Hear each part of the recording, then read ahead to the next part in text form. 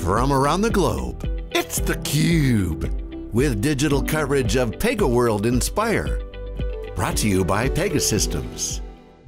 Hi everybody, this is Dave Vellante and welcome to theCUBE's coverage of PegaWorld Inspire 2020. And now that the dust is settled on the event, we wanted to have a little post-mortem power panel. And I'm really excited to have three great guests here today. Adrian Swinscoe is a customer service and experience advisor, the best-selling author of a couple of books, How to Wow and Punk CX. Adrian, great to see you. Thanks for coming on. Hey Dave. And Shelly Kramer is a principal analyst and a founding partner at Futurum Research, CUBE alum. Shelly, good to see you. Hi, great to see you too. And finally, Don Schuerman, who is the CTO of Pegasystems and one of the people that was really highlighting the keynotes. Don, thanks for your time. Appreciate you coming on. Great to be here. Guys, let's start with some of the takeaways from the event. And if you don't mind, I'm going to set it up. I have many notes, but I'll take a cue from Alan's keynote, where he talked about three things: rethinking the customer engagement, that whole experience, the as a service. I mean, it's something that certainly the second part of last decade came to the front and center, and we think is going to continue in spades. And then new tech. We heard about that. Don, we're going to ask you to chime in on that. Modern software, microservices, we've got machine intelligence now. And then I thought there were some really good customer examples. We heard from Siemens, we heard from the CIO and head of digital at Aflac, the Bank of Australia. So some really good customer examples. But Shelly, let me start with you. What were your big takeaways of PegaWorld Inspire 2020, the virtual edition? You know, what I love is a focus, and we have talked a lot about that here at Futurum Research, but what I love is the thinking that what really is important now is to think about rethinking and kind of tearing things apart, especially when we're in a time, we're in difficult economic times. And so instead of focusing on rebuilding and relaunching as quickly as possible, I think that now is the time to really focus on kind of re-examining, you know, what is it that our customers want? How is it that we can best serve them? And really sort of start from ground zero and examine our thinking. And I think that's really at the heart of digital transformation. And I think that both in this virtual event and in some interviews I was lucky enough to do in advance with some of the Pega senior team, that was really a key focus, is really thinking about, you know, how we can re-architect things, how we can do things in ways that are more efficient, that impact people more effectively, that impact the bottom line more effectively. And to me, that's really exciting. So Adrian, CX is obviously your wheelhouse. A lot of the conversation at PegaWorld Inspire was of course about customer experience, customer service. How do you think the content went? You know, what were some of the highlights for you, and maybe what would you have liked to hear more of? Well, I think, so thanks, Dave. I actually really enjoyed it. I mean, I actually kind of thought first of all, I should say that I've been to a bunch of virtual summits, and I thought this is one of the best ones I've done in terms of its pace and its interactivity. I love the fact that Don was bouncing around the screen, kind of showing us around the menu and things. I thought that was great. But the things that I thought really stood out for me was this idea of the context around accelerating digital transformation. And that's very contextual. It's almost been forced upon us. But then this idea of also the center out sort of thinking and the process fabric, because it really reminded me of, and Don, you can maybe correct me if I'm wrong here, is like taking a systems thinking approach to delivering the right sort of outcomes for customers. Because it's always struck me that there's a contradiction at the heart of the rhetoric around customer centricity, where people say they want to do the right things by customers, but then they force them down this channel centric or process centric way of thinking. And so actually, I thought that was really refreshing to hear about the center out and process fabric sort of platform that Pega is building. And I thought it's really exciting because it felt like actually we're going to start to take a more systemic look and take to kind of delivering great service and great experience. So I thought that was really great. Those are my big headlines out of the summit. So Don, Adrian, I mean, one of the things. Go ahead, please. Yeah, I think the whole idea, and Alan referred to center out as a business architecture. And I think that's really an important concept because this is really about the intersection of that business goal. How do I truly become customer centric?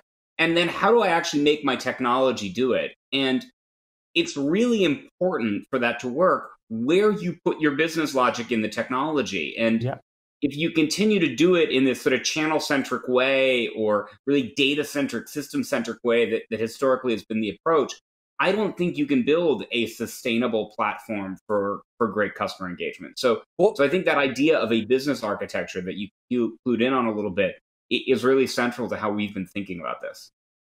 Let's stay on that for a second because, but first of all, I just want to mention, you guys did a good job of not just trying to take a physical event, plug it into virtual. So congratulations on that. The virtual clicker toss and you were having some fun eating your eggs. I mean, that's great. And the Dropkick Murphys couldn't be live, but you guys still leveraged that. So well done. One of the better ones that I've seen. But I want to stay on your point there.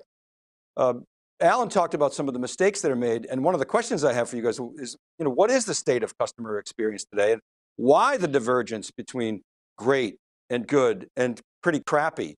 And Alan talked about, well, people try to impose business process top down, or they try to infuse logic in the database, bottom up. You really got to do that middle out. So Don, I want to come back to you. Let's explore that a little bit. What do you really mean by middle out? Where am I putting the actual business logic?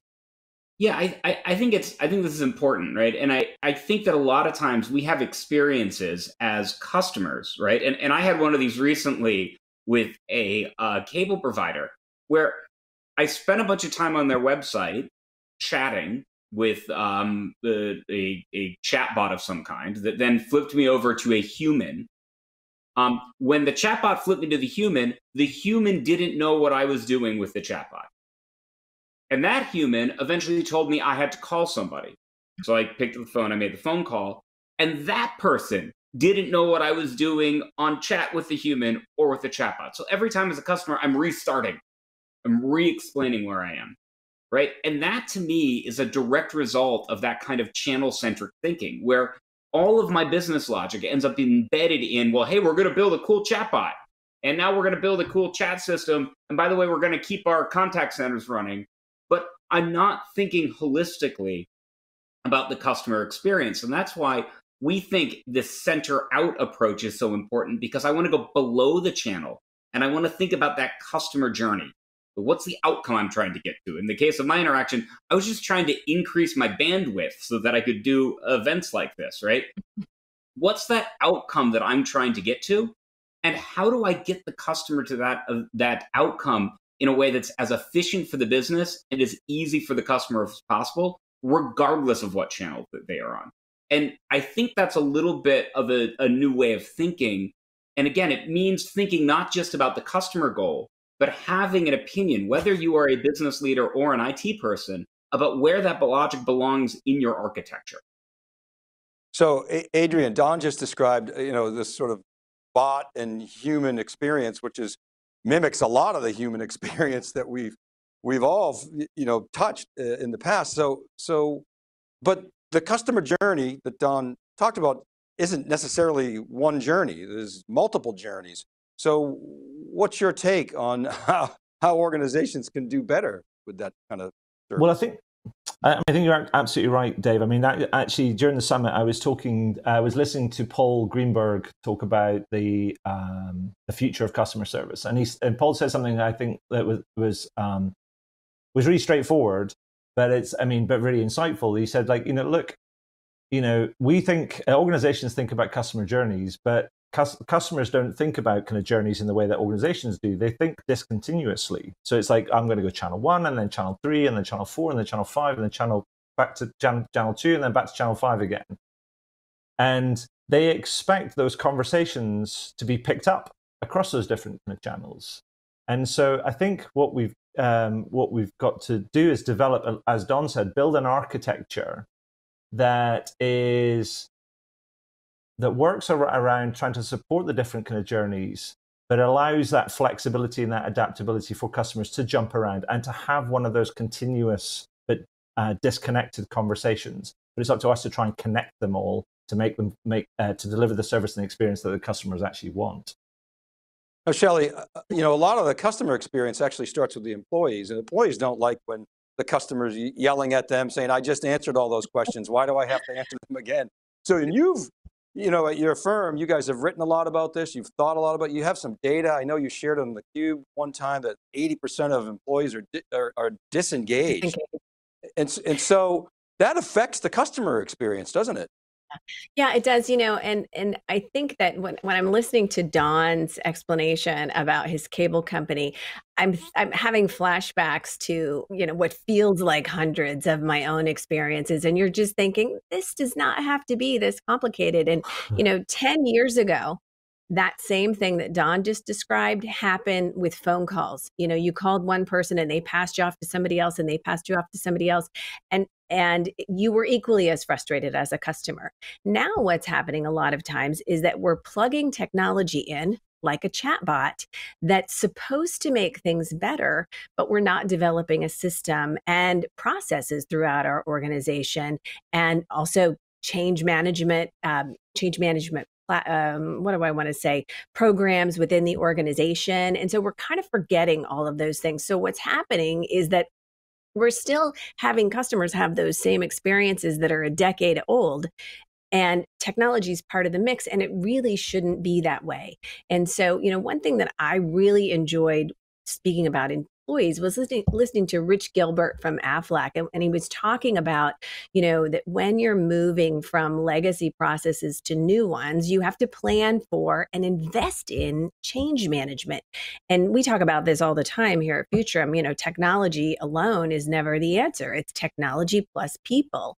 And so you have to invest in people. You have to invest in their training in order to be able to support and manage change and to drive change. And I think one really important part of that equation is also listening to your employees and getting their feedback and making them part of the process, because when they are truly on your front lines, dealing with customers, many times dealing with stressed, upset, frustrated customers, they have a lot of insights, and sometimes we don't bring them into those conversations, certainly early enough in the process to help to let them help guide us in terms of the solutions and the processes that we put in place. I think that's really important.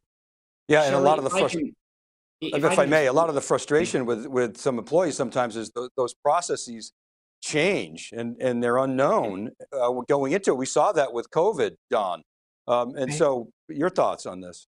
Yeah, I mean, I think, and the environment that employees are working in is changing rapidly. We've got a customer, a large telecommunications company in the UK, where their customer service requests are now being handled by about 4,000 employees pulled from their marketing department, working distributed, right? Because that's the world that we're in. And the thing that I was going to say in response to Shelly is, Alan mentioned in his keynote this idea of design thinking. And one of the reasons why I think that's so important is that it's actually about giving the people on the front lines a voice. It's a format for engaging the employees who actually know the day-to-day experiences of the customers, the day-to-day experiences of a customer service agent, and pulling them in to the solution.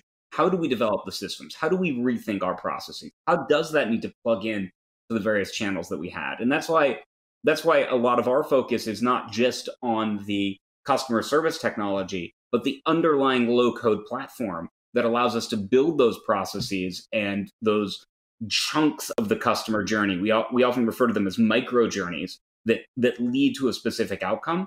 And if you are using a low-code based platform, something that allows anybody to come in and define that process, you can actually pull employees from the front lines and put them directly on your project teams.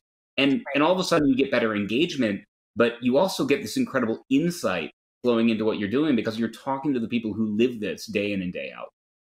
Well, so let's stay on that for a second, if we can. Shelly, go ahead, please. Sure. Well, no, and when you have a chance to talk with those people, to talk with those frontline employees who are having an opportunity to work with low code, no code, and they get so excited about it. And their jobs are completely, the way they think about their jobs and their contribution to the company and their contribution to the customer and the customer experience is just so wonderful to see. And it's such an easy thing to do. So I think that that's really a critical part of the equation as it relates to success with these programs. Yeah, Dave, staying close to the customer. Yeah, please, Adrian. Can I jump in on that a second? I think, Shelly, you're absolutely right. I think it's a really simple thing. You talk about engagement.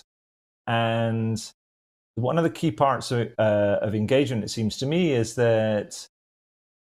giving people a voice and making them feel important and feel heard. And so to go and ask for their opinion and to help them get involved and make a difference to the work that they do, the outcomes that their customers receive, and their overall sort of productivity and efficiency can only have a positive impact.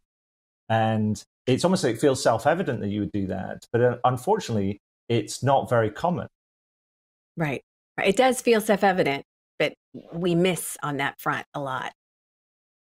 So I want to ask, I'm going to come back to we talked about people, process, we'll come back to that, but I want to talk about tech. You guys announced, the big announcement was the Pega Process Fabric. You talked about that, Don, as a platform for digital platforms with all this cool microservices and dynamic APIs and being able to compose on the fly. So pretty cool stuff there. I wonder, with the virtual event, with the physical event, you got the hallway track, talk to people and you get, face-to-face reactions. Were you able to get kind of real-time reactions to the announcement? What was that like? Share with us, please. Yeah. So, I mean, we got well over 1,000 questions in during the event, and a lot of them were either about Process Fabric or comments about it. So I think people are definitely excited about this. And when you strip away all of the buzzwords around microservices and in cloud, et cetera, I think what we're really getting at here is that work is going to be increasingly more distributed. We are living proof of that right now. The four of us, all coming here from different studios, but work is going to be distributed for a bunch of reasons, because people are more distributed, because organizations increasingly are building customer journeys that aren't just inside their walls, but are connected to the partners in their ecosystem. I'm a bank, but I may, as part of my mortgage process, connect somebody up to a home insurer, and all of a sudden the home buying process goes beyond my four walls. And then finally, as you get all of these employees engaged with building their low-code apps and being citizen developers, you want to let the 1,000 flowers sort of bloom, but you also need a way to connect that all back together. Right. And Process Fabric is about putting the technology in place to allow us to take these distributed bits of work that we need to do and weave them together into experiences that are coherent for a customer and easy for an employee to navigate. Because I think it's going to be really, really important that we do that. Even as we take our systems and break them up into microservices, well, customers don't interact with microservices, right? Customers interact with journeys, with experiences, with the processes you lay out, and making sure that we can connect that up together into something that feels easy for the customer and the employee and gets them to that result they want quickly. That's what the vision of Process Fabric is all about. It strikes me, I mean, I'm checking my notes here. You guys talked about a couple of examples. One was, I think you talked about the car as sort of a mobility experience. Maybe it makes me wonder, with all this AI and autonomous vehicle stuff going on, at what point is owning and driving your own vehicle really going to be not the norm anymore? But you talked about this totally transformed, sorry to use that word, but experience around autos, and certainly financial services is maybe a little bit more near term. But I wonder, Shelly, Futurum, you guys look ahead. How far can we actually go with AI in this realm?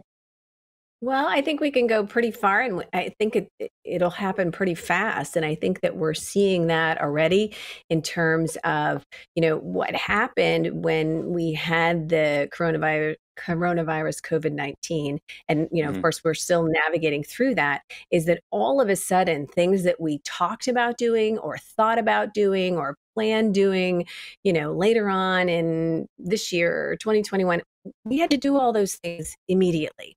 And so again, it is kind of like ripping the Band-Aid off.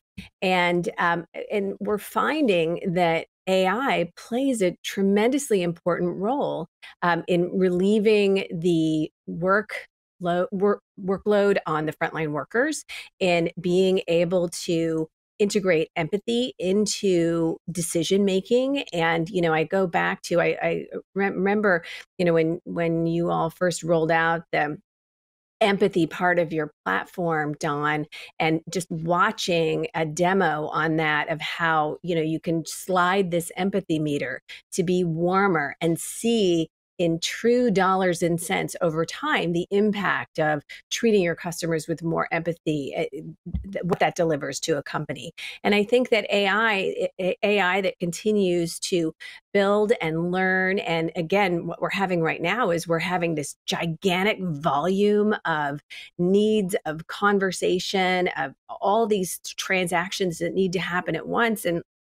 And great volumes make for better outcomes as it relates to artificial intelligence and how learning can happen more quickly over time. So I think that we're definitely going to see more use of AI more rapidly than we might have seen it before. And I don't think that's going to slow down at all. Certainly, there's no reason for it to slow down. The benefits are tremendous. The benefits are tremendous. And let me step back and say, following a conversation with Rob Walker on responsible AI, that's a whole different ball of wax. And I think that's something that Pega has really embraced and planted a flag in. So I think that we'll see great things ahead with AI, and I think that we'll see the Pega team really leading as it relates to ethical AI, and I think that's tremendously important as well. Well, that's the other side of the coin. I asked how far can we go, and I guess you're alluding to how far should we go. But Adrian, we heard about agility and empathy. I want an empathic service provider. Are agility and empathy related to customer service? How so?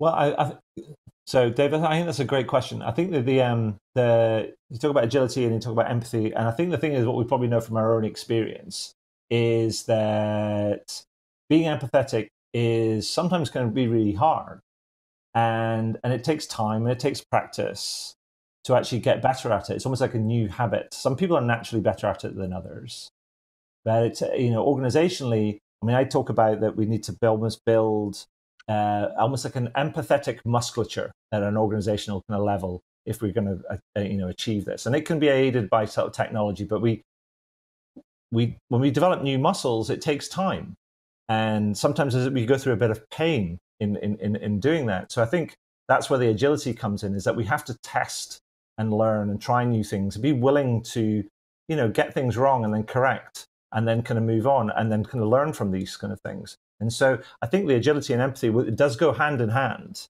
and it's something that will drive kind of like growth and increasing empathetic interactions kind of as we go forward. But I think it's also, just to build on Shelly's kind of point, I think you're absolutely right that Pega has been leading the way in this sort of dimension in terms of its T-switch and its empathetic advisor, but now the ethical AI kind of testing or the ethical bias kind of testing is adds a dimension to that to make sure that it's not just about all horsepower, but being able to make sure that you can steer your car, to use your analogy. Well, AI is coming whether we like it or not, right? Shelly, go ahead. It is. One real quick real world example here is, okay, so we have this time when a lot of consumers are furloughed, out of work, stressed about finances. And we have, a lot of Pega's customers are in the financial services space. Some of the systems that they've established, they've developed over time, the processes they've developed over time is, oh, I'm talking with Shelly Kramer and she has a, blah, blah, blah account here. And, this would be a great time to sell her on this additional service or whatever. And when you can, so that was our process yesterday. But when you're working with an empathic mindset, and you're also needing to be incredibly agile because of current circumstances and situations, you can, your technology, the platform that you're using can allow you to go, okay, I'm dealing with a really stressed customer. This is not the best time to offer any additional services. Instead, what we need to ask is this series of questions, how can we help? Or here are some options or whatever. And I think it's little tweaks like that that can help you in the customer service realm be more agile, be more empathetic, and really deliver an amazing customer experience as a result. And that's the technology piece. If I can just add to that, Alan mentioned in his keynote a specific example, which is Commonwealth Bank of Australia. And they were able multiple times this year, once during the Australian wildfires, and then again in response to the COVID crisis, to completely shift and turn on a dime how they interacted with their customers, and to move from a prioritization of maybe selling things to a prioritization of responding to a customer need. And maybe offering payment deferrals or assistance to a customer. But back to what we were talking about earlier, that agility only happened because they didn't have the logic for that embedded in all their channels. They had it centralized. Yeah. They had it in a common brain that allowed them to make that change in one place and instantly propagate it to all of the 18 different channels in which they touch their customer. And so that being able to have agility and that empathy, to my mind, is explicitly tied to that concept of a center-out business architecture that Alan was talking about. Oh, absolutely. And this leads to a discussion about automation. I mean, again, how far can we go? How far should we go? Don, you've been interviewed many times, like any tech executive, about the impact of AI on jobs. And the typical response, of course, is no, we want augmentation. But the reality is machines have always replaced humans. It's just now it's the first time in terms of cognitive function. So it's a little different for us this time around. But it's clear, as I said, AI is coming whether we like it or not. Automation is very clearly on the top of people's mind. So how do you guys see the evolution of automation, the injection of automation into applications, the ubiquity of automations coming in this next decade? Shelly, let's start with you. I was thinking you were going to ask Don that question, so I'm just listening and listening. Okay, well, we could start. We could go with Don. Hey, no, I'm happy to answer it. It's funny. Wasn't what I expected. We are really immersed in the automation space. So I very much see the concerns that people on the front line have that, automation is going to replace them. And the reality of it is, if a job that someone does can be automated, it will be automated. It makes sense. It makes good business sense to do that. And I think that, what we are looking at from a business agility standpoint, from a business resilience standpoint, from a business survival standpoint, is really how can we deliver most effectively to serve the needs of our customers, period. And how we can do that quickly and efficiently and without frustration and in a way that is cost effective. All of those things play into what makes a successful business today, as well as what keeps as well as what keeps customers served, loyal, staying around. I think that we live in a time where, customer loyalty is fleeting. And so I think that, smart businesses have to look at how do we deepen the relationships that we have with customers? How can we use automation to do that? And the thing about it, I'll go back to the example that Don gave about his cable company that all of us have lived through. It's just like, oh my gosh, there's got to be a better way. So compare that to, and I'm sure all of us can think of an experience where you had to deal with a customer service situation in some way or another, and it was the most awesome thing ever. And you walked away from it and you just went, oh my gosh, I know I was talking to a bot here or there, or I know I was doing this, but that solved I can't believe it was so easy. I can't believe it was so easy. I can't wait to buy something from this company again. Or, you know what I'm saying? And that's really, I think, the role that automation can play, is that it can really help deepen existing relationships with our customers that can help us serve them better. And it can also help our employees do things that are more interesting and that are more relevant to the business. And I think that that's important too. So yes, jobs will go. Yes, automation will slide into places where, we've done things manually and in repetitive processes before, but I think that's a good thing. So we got to end it shortly here, but I'll give you guys each a last opportunity to chime in. And Adrian, I want to start with you. I invoked the T word before, transformation, a kind of tongue-in-cheek joking. I know it's not your favorite word, but it is the industry's favorite word. But thinking ahead to the future, we've talked about AI, we've talked about automation, people, process, and tech. What do you see as the future state of customer experience, this mix of human and machine? What do we have to look forward to? So I think so. First of all, let me kind of tackle the kind of transformation thing. I mean, I remember talking about this with Duncan McDonald, who is the CIO across at UPC, which is one of Pega's customers on my podcast the other week. And he talked about, he's a co-sponsor of a 3-year digital transformation kind of program, but then he appended the description of that by saying, but it's a transformation program that will never end. Mm-hmm. That's the thing that I think about, is because actually, if you think about what we're talking about here, we're not transforming to anything in particular. It's not like going from here to there. And actually, the thing that I think we need to start thinking about is, rather than transformation, we actually need to think about kind of an evolution, and are adopting an evolutionary state. And we talk about being responsive, we talked about being adaptable, we talk about being agile, we talk about testing and learning and all these different sort of things. That's evolutionary, right? It's not transformational, it's evolutionary. If you think about Charles Darwin and the theory of a species, that's an evolutionary process. And there's a quote, you mentioned I authored this book called Punk CX. There's a quote that I use in the book, which is taken from a Bad Religion song called No Control. And it's called, "There is no vestige of a beginning and no prospect of an end." And that quote comes from a 1788 book by James Hutton, which was one of the first treatises on geology. And what he found through all his studies was actually the formation of the Earth and its continuous formation. There is no vestige of a beginning, no prospect of an end. It's a continuous process. And I think that's what we've got to embrace, is that actually change is constant. And like, as Alan says, you have to build for change and be ready for change, but have the right sort of culture, the right sort of business architecture, the right sort of kind of technology to enable that, because the world is getting faster and is getting more competitive. This is probably not the last crisis that we will face. And so, like in most evolutionary sort of things, it wasn't the fittest and the strongest that survived. It was the ones that were most adaptable that survived. And I think that's kind of thing that I want to kind of land on, is actually how it's the ones that kind of grasp that whole concept are the ones that are going to succeed out of this. And what they will do will be, we can't even kind of imagine what they're going to do right now.